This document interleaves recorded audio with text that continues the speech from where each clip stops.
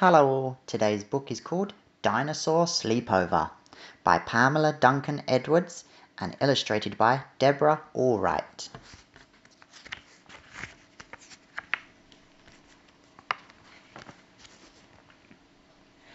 What would you do if it was your cousin's birthday and he invited you and Dinosaur to a sleepover party? What if Dinosaur looked puzzled? You'd say, "We'll all have fun at the party, Dinosaur. Then everyone gets to stay overnight." What if Dinosaur shook his handsome dinosaur head and said in a firm voice, "A dinosaur can't stay overnight because his family would miss him too much"? You'd say, "That's okay, Dinosaur. We can ask Pickles to look after our family while we're gone." What if Dinosaur tapped his sparkly dinosaur teeth and said in an anxious voice, "Dinosaurs have to brush their teeth before they go to bed. I wouldn't have my toothbrush with me."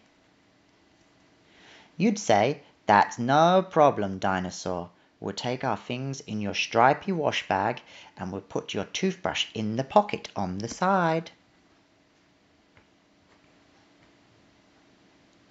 What if Dinosaur blinked his bright dinosaur eyes and said in a worried voice, "If a dinosaur did go visiting, he'd have to take clean pajamas. My pajamas are in the wash." You'd say, "But you've got 2 pairs of pajamas, Dinosaur. Your other pair is folded and ready to pack." What if Dinosaur made himself very small and said in a nervous voice, "I'm afraid they'll forget to come for us in the morning. What if we have to sleep over forever and ever?" You'd give Dinosaur a hug and say, "I'll tell you what, Dinosaur, we'll write a big note and stick it on the fridge. We'll say, 'Please pick us up tomorrow at 10.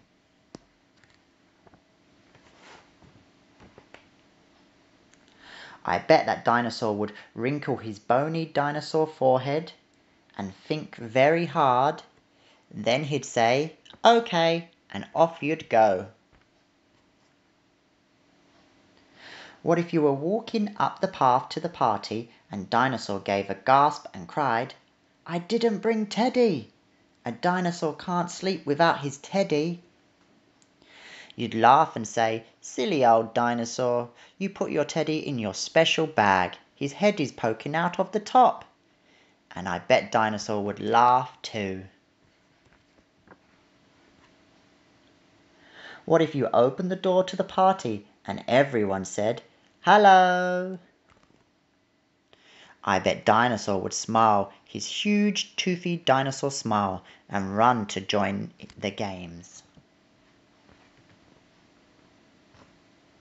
Then you'd all play musical chairs and hide and seek and catch the dinosaur's towel and lots of other games until the birthday cake arrived.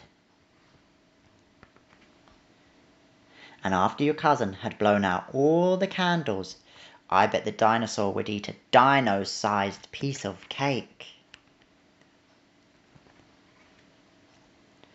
When it was time for bed, I bet everyone would chatter and giggle and maybe have a pillow fight. Then you'd laugh and laugh until you were all so tired you just had to go to sleep. What if you were snuggled deep down in your sleeping bag and Dinosaur whispered in his happy dinosaur voice, "When it's our birthday, should we have a sleepover party?" Then I bet you'd say, "Great idea, Dinosaur."